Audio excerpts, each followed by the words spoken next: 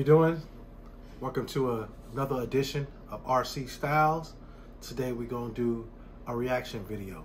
Let's get into it.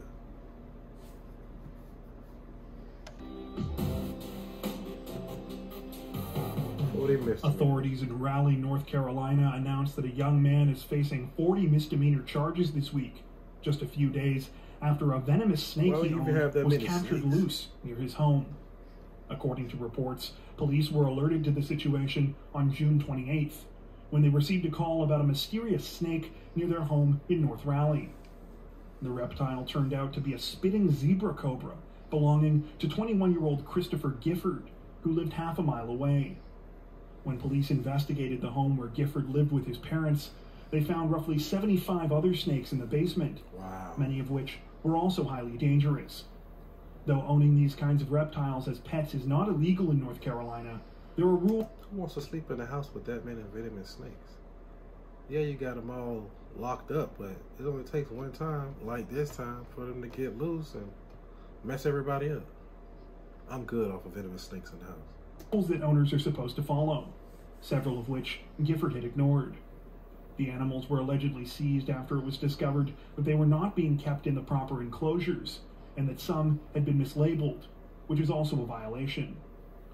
To make matters worse, the missing zebra cobra in question reportedly escaped almost a year ago in November of 2020, but Gifford never informed police. Thankfully, the snake was captured 2 days after it was spotted, and no one was harmed.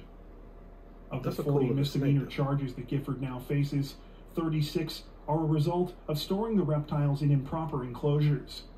The 4 remaining charges are for mislabeling those enclosures, as well as failing to report the zebra cobra's escape. Man makes fraudulent 911 calls to distract police after getting. An Ohio man is facing a first-degree misdemeanor charge this week after he allegedly called and reported a fake shooting to distract police after he was pulled over. That's the type of stuff that you see people try to do in the movies. He really thought he had it sold up. The incident took place last Saturday afternoon on July 3rd, when 34-year-old Muhammad Kabir was pulled over outside a Walmart supercenter in South Euclid, Ohio. In addition to driving with both a suspended license and expired plates, his 2-year-old son, who was with his wife in the back seat of the vehicle, was not sitting in a car seat. Instead of accepting that he was going to receive multiple traffic citations, Kabir instead apparently decided that the best course of action was to try and avoid the situation altogether by calling 911 and reporting a fake shooting near the Walmart in an attempt to distract the officers that had pulled him over. Unfortunately for Kabir, the call was traced back to his cell phone and was found to be a match to where he had been pulled over for the traffic stop. Wow. He was then arrested for making a false report. In addition to Kabir's first-degree misdemeanor charge for the false report, he faces numerous charges for his traffic violations. See what happened when you watch too much TV?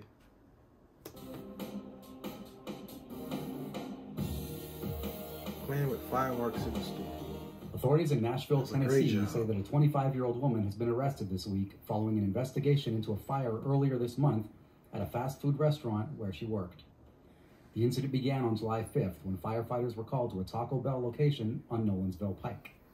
A fire had started inside the restaurant and employees called 911, telling authorities that they had accidentally locked themselves out. Firefighters were able to force entry into the building and extinguish the blaze, but by that time it was estimated that more than $30,000 in damage had been done to the restaurant. Coming out of her pocket. A subsequent investigation requested by Taco Bell management soon uncovered the surprising cause of the fire. It turned out that it had started when employees began playing with fireworks inside. I mean, these are grown people acting like kids inside the workplace. I mean, come on, man. What they expect will happen? Surveillance footage taken from the restaurant showed the employees first locking the doors to the building's dining room so that no customers could get in before running around with fireworks in their hands. Some of them then went into the men's washroom for a period of time before coming out and placing more fireworks in a trash bin by the dining room door. The employees then reportedly left the restaurant to film the trash can from outside. When it started to smoke, they tried to get back inside, but soon realized that they had forgotten about the locked doors and were now stuck outside. What? The shift leader present at the time of the incident, Courtney Mays, was arrested and charged on July 12th with felony aggravated arson. Authorities say that more arrests and charges may follow in the coming days. Mays remains in the Davidson County Jail on $5,000 bond. Were they on drugs?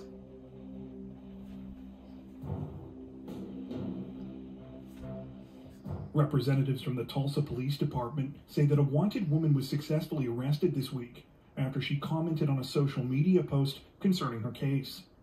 The story began on Wednesday, July 14th, when the police department released a weekly most wanted post on their Facebook page about a woman named Lorraine Graves. Graves had been charged with accessory to murder in the shooting death of her relative Eric Graves, which took place at the St. Thomas Square Apartments back in March. The two men accused of actually carrying out the shooting, Jaden and Gabriel Hobson, were already in custody, but Graves was nowhere to be found. Police allege that Graves helped dispose of the murder weapon in the case by driving one of the suspects to another apartment complex, where it was handed off to another person. After seeing the Facebook post asking for information concerning her whereabouts, Graves apparently found herself too tempted not to get involved, and left a comment underneath the post, seemingly joking about whether or not there was any reward money. She used her personal profile to leave the comment, and it appears that she was unaware that this would allow authorities to track her. How? She was arrested by officers from the Tulsa Police Department the following afternoon. Her bond is currently set at $500,000. California man arrested for firing gun at fire. Authorities in Ventura County, California say that a 44-year-old man is in custody this week after he allegedly fired shots at a firefighting helicopter. The incident began just after 9 p.m. on Wednesday night when the helicopter was conducting training exercises near Lake Casitas, roughly 80 miles northwest of Los Angeles. That's when crew members aboard the vehicle reportedly noticed a man named Joshua Chimarusti firing at them with a handgun from the ground below. Thanks to the quick actions of the helicopter's pilot, neither the crew members nor the vehicle were struck by bullets during the shooting. They were able to follow Chimarusti as he allegedly drove away in his car before stopping to fire more shots and taking off on foot. Authorities were able to track down Chimarusti after an hours-long search involving police dogs and another helicopter. He was taken into custody early on Thursday morning on suspicion of attempted murder, as well as numerous firearms-related offenses. At the time of this recording, police have not indicated what prompted the bizarre and dangerous attack. He wanted to go to jail. He wanted to get locked up. Texas team arrested for stealing valuables from dead bodies and posted a crime on Snapchat. This week, representatives from the Bexar County Sheriff's Office announced that they had arrested 2 teenage girls after they allegedly stumbled across a dead body and decided to steal jewelry from the deceased person. You know what it is? These small cities, they don't be having nothing going on. That's why they be doing all this crazy, dumb stuff. They need some activities. The incident took place a few minutes after 8:30 a.m. near the intersection of Sunday Song and Charismatic Roads, just outside of San Antonio. That's when the 16 and 17-year-old came across the body of a young man who appeared to have taken his own life by hanging himself from a railing near a drainage ditch. Following the grisly discovery, the girls contacted another friend who called 911. However, police say that before they could arrive, the teens took a gold chain with a pendant from the man's body. The crime was discovered when footage of the theft shot by the teenagers began to circulate on social media. The girls allegedly filmed themselves taking the valuables and posted the video. They had a lot of time to play around that body. To Snapchat. When police officers saw the video, they immediately recognized the teenagers as being the witnesses at the scene where the body was discovered. Both were promptly arrested. The 17-year-old has since been identified as Bethany Martin, who was released from jail on a $2,000 bond on Wednesday. The 16-year-old has not been named due to her age. Both have been charged with theft from a human corpse. Following their arrests, the girls admitted to the theft and returned the pendant to the deceased man's family. However, they claimed that they had not kept the gold chain that was with it. The chain has yet to be recovered. I mean, is it that serious? Friends, she told her that she took the jewelry because it, quote, matched her fashion style. Get a job. Women charged after film teasing grizzly bear in a viral video.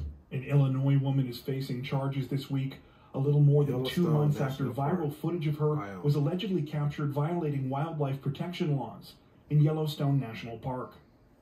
According to reports, the incident occurred sometime in mid-May of this year, when a woman named Samantha Daring was visiting Yellowstone's Roaring Mountain area. Just before 5 p.m., a group of tourists in the area noticed a mother grizzly bear and her 2 cubs, who were coming closer to them. In accordance with park regulations that require visitors to stay at least 300 feet away from the bears, the tourists quickly retreated to their vehicles. Exactly. That's what I'm doing. With the I'm not trying to sit around and observe the bears up close. If they come close, I back away. Exception of Samantha Daring. Instead of moving away from the bears, Daring walked closer until she was within roughly 15 feet of the grizzlies and began taking pictures of them with her phone. The tense interaction was filmed by witnesses who captured the moment when the mother grizzly bear bluff charged her before retreating. It was only after that Daring finally walked away. The footage was shared on social media and quickly went viral, where it caught the attention of Yellowstone Park rangers.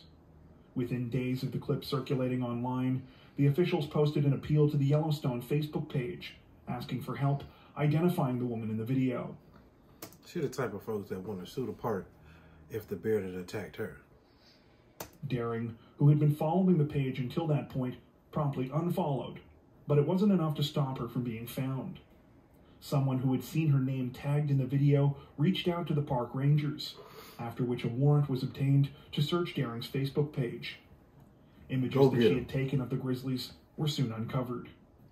Daring has now been charged with feeding, touching, teasing, frightening, or intentionally disturbing wildlife, as well as violating closure limits.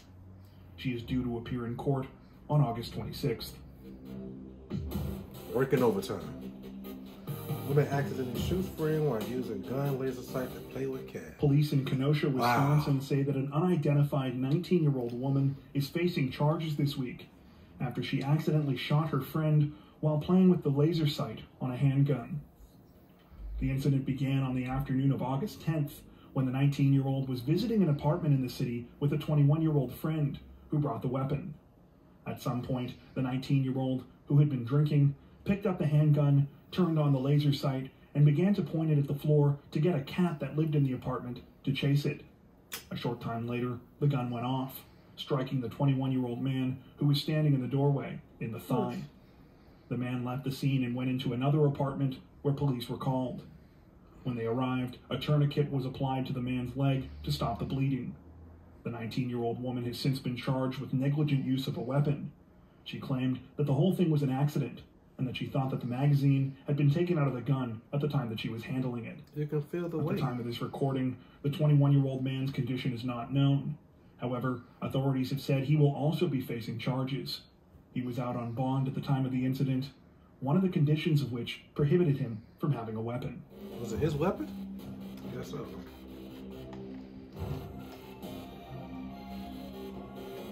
Authorities in Oakland County, South Carolina, say that a 31-year-old man is in custody another small little town after he allegedly stole a horse Mountain Rest, and took South it to Carolina. his father's house. The incident began on August 9th when a witness spotted Gary Cobble Jr. riding the horse down a road in the community of Mountain Rest before walking it inside the residence.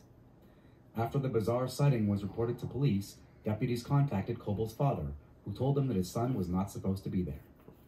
The father met authorities at his house, and upon entering, they immediately noticed horse feces in the living room. Country lane. A quick search of the residence revealed both Coble and the stolen horse hiding in a bedroom.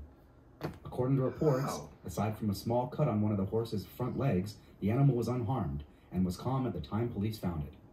Coble was taken into custody on charges of stealing livestock. At the time of his arrest, police said that he also had numerous other warrants out for recent unrelated burglaries and thefts in the area. He is currently being held at the Oconee County Detention Center. That's wild. They tried to hide the horse in the house. Authorities in San Mateo County, California say that a 35-year-old man is facing 2 misdemeanor charges this week after he unwittingly broke into a local jail. The incident began on the night of August 13th when an officer at the Maple Street Correctional Facility in Redwood City responded to a late-night alarm that had been triggered. When the officer went to investigate, he allegedly found Moises Robles sitting in the lobby of the jail's transitional housing unit. How? Though he initially thought Robles was an inmate trying to escape, when he noticed that he was wearing street clothes, he soon realized that the situation was much stranger. Surveillance footage revealed that Robles had managed to get into the jail by climbing an exterior and interior fence at the facility. What? Once on the grounds, he had climbed up to a second-floor patio and got in through the patio door. During questioning, Robles allegedly admitted to being under the influence of meth and alcohol, and also had credit cards in his possession that belonged to other people. He told police that when he broke in, he was trying to get away from a man with a gun, and that he didn't realize that the building was a jail facility. On August 18th, Robles pled not guilty to 2 misdemeanor charges of trespassing and identity theft. His next court date is in November. In December?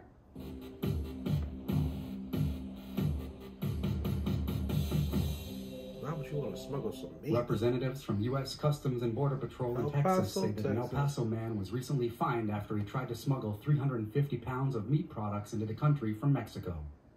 According to reports, the incident took place at approximately 6 a.m. on August 26th when the 20-year-old man pulled up to the border crossing his 2012 Honda Odyssey. Despite saying that he had no food items to declare, border agents immediately noticed some of the poorly concealed meat products. A secondary inspection of the vehicle revealed 31 rolls of pork bologna and 2 rolls of turkey ham hidden under blankets, under the seats, inside a duffel bag, and even in the car's center console. Poorly concealed. The man said he planned to resell the items in the U.S. According to Border Patrol, the large meat haul was seized and destroyed, and the man was given a $1,000 fine for failing to declare the products. Why are we sneaking? Are we that low on food? You gotta sneak food into the U.S.? Authorities in Broward County, Florida say that a Chicago woman was arrested and is facing charges this week after she fabricated a bomb threat at a local airport because she was angry that she had missed her flight. Dang. The incident began on the night of Monday, September 6th, when 46-year-old Marina Verbitsky arrived at the Fort Lauderdale Hollywood International Airport with her husband and son. After being informed by JetBlue employees that she and her family had arrived too late to catch their flight because it was already being taxied on the runway, Verbitsky flew into a rage. The mother began by berating employees, hurling insults at them, and going on a profanity-laden tirade. Wow. However, according to reports, it was when she learned that her family's checked luggage was already on board the departing plane that the 46-year-old truly snapped. Instead of taking a second to try and calm down or consider her options, Verbitsky allegedly decided to ratchet up the tense situation even further, telling staff that she had stashed a bomb in one of her suitcases. Oh my goodness. Though the threat was completely bogus, officials were still forced to treat the claim as a credible threat, and the plane was rerouted, evacuated, and thoroughly searched to ensure everyone's safety. But she's not going to get on the plane? When no sign of any danger was found, Verbitsky was promptly arrested and is now facing a charge of false reporting concerning planting a bomb, explosive, or weapon of mass destruction. A judge also ordered that she undergo a mental health evaluation. Exactly. A friend of the family, who requested to remain anonymous, told local media that Verbitsky's outburst and fake threat were the result of her being worried about her son missing school the next day, saying, quote, "It was a mistake." That don't mean that you act crazy. That ain't the problem. Something else, she got deeper than that. A tense standoff between authorities and an armed 18-year-old suspect took a bizarre turn this week when a nude, intoxicated woman dangerously drove through the middle of the scene in a golf cart. According to reports, the incident took place on the morning of Sunday, September 5th, when authorities tried to deal with 18-year-old Miles Abbott, who had climbed onto the roof of a residence in Dunedin and pointed his weapon at police. The tense situation caused the SWAT team to be called in, leading to an hours-long standoff. It was sometime during that situation that 28-year-old Boston resident Jessica Elizabeth Smith allegedly showed up driving a golf cart. Completely naked and smelling strongly of alcohol, Smith blew past several squad cars and ignored calls for her to leave the area as she drove into the perimeter where the standoff was happening and close to the house where Abbott was taking shelter. Smith was eventually taken into custody and charged with resisting an officer without violence. Abbott was also captured by police when the 6-hour standoff came to an end and was treated for a self-inflicted gunshot wound to his leg that he reportedly got while attempting to flee. He faces multiple charges, including loitering and prowling, aggravated assault on law enforcement, felon in possession of a firearm, carrying a concealed weapon, resisting an officer without violence, and grand theft. Activities and hobbies can go a long way in life.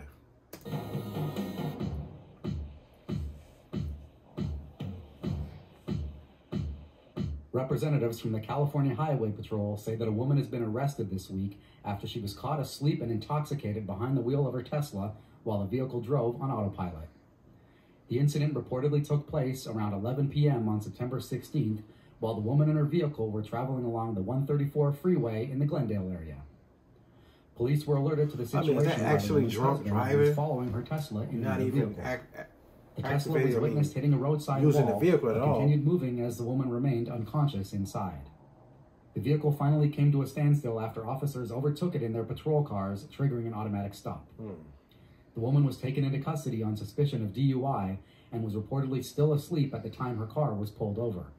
She has since been identified as 31-year-old Carla Villanueva and was booked into the Metropolitan Detention Center jail. She probably did that before. Made it home with no problem. Representatives from Indiana's Vanderburgh County Sheriff's Office say that a 61-year-old Evansville man will spend the next 2 months in jail after he repeatedly abused the 911 system by calling and informing dispatchers that he was tired. According to reports, the incident took place on the evening of September 14th, when Daniel Schroeder made 4 of the bizarre phone calls to 911, informing them of his sleepy state. Finally, police got tired of dealing with him and went to his house and placed him under arrest. Authorities soon learned that this was not the first time that Schroeder had abused the 911 system. Just days earlier, he had pleaded guilty to a misuse of the system for calling to say that he was unhappy with a relative who was not following his rules. He was ordered to spend 6 months in jail for that offense, but the sentence was suspended provided that he did not repeat the crime. It seems that Schroeder couldn't help himself, though. Right. A day after his arrest, the 61-year-old pled guilty to violating the terms of his release and was sentenced to spend 60 days behind bars. His original sentence was amended to 60 days as well, and it is said that Schroeder will serve both of them concurrently. Hopefully, he'll have plenty of time to rest while locked up. Wow. Well, there you have it. Don't go move to a small town with nothing to do, because you're going to start crazy. End up like them, doing stupid stuff. For the next time, RC Styles, like and subscribe, and I'll see you again. I'm out.